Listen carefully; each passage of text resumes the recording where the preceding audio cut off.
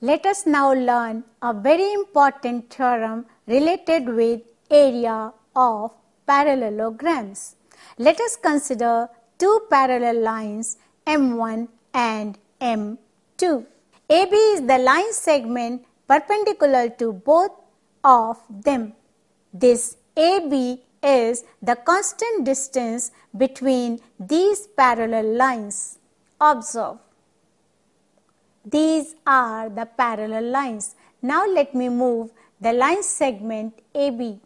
The distance between the parallel lines is everywhere same. ABCD is the rectangle made on the base BC between these two parallel lines. Let us construct a parallelogram EBCF on the same base BC and between the same parallel lines M1 and M2. Now let us explore the relation between the areas of the rectangle and the parallelogram.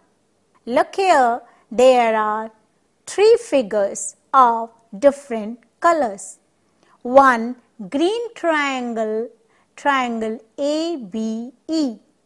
One trapezium EBCD and one red triangle, triangle DCF. This trapezium and the green triangle, triangle ABE make the rectangle ABC and D.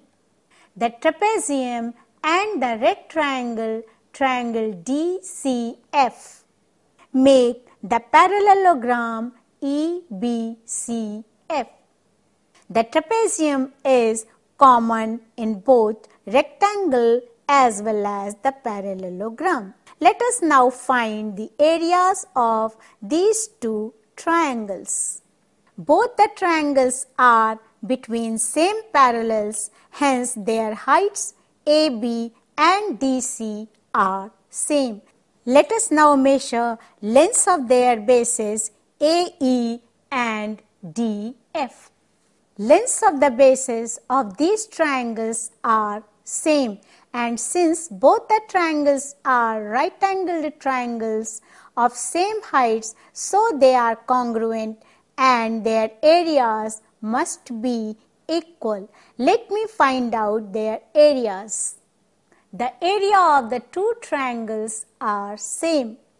Now area of the trapezium plus area of the triangle ABE will give you the area of the rectangle ABCD, and area of the trapezium plus area of the triangle DCF will give you the area of the parallelogram EBCF.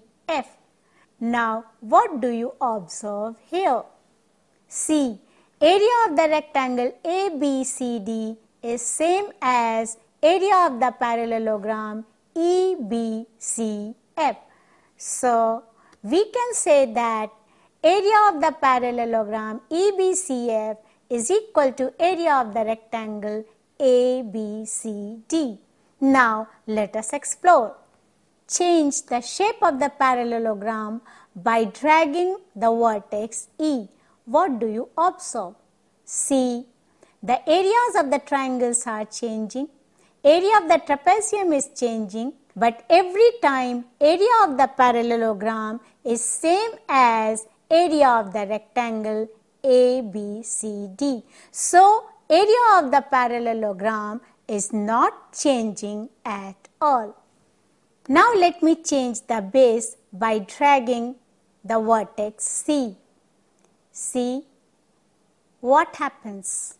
This time area of the rectangle is changing as well as area of the parallelogram is changing. Again look here. See, both the areas, area of rectangle as well as parallelogram are changing, but every time the area of parallelogram is same as area of the rectangle.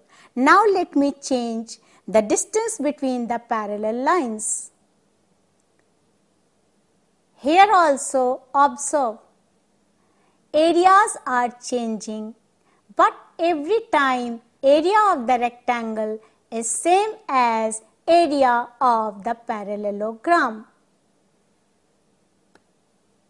So, we can conclude that any parallelogram drawn over the base BC will have the same area as the area of the rectangle made on the base BC and between the parallels M1 and M2.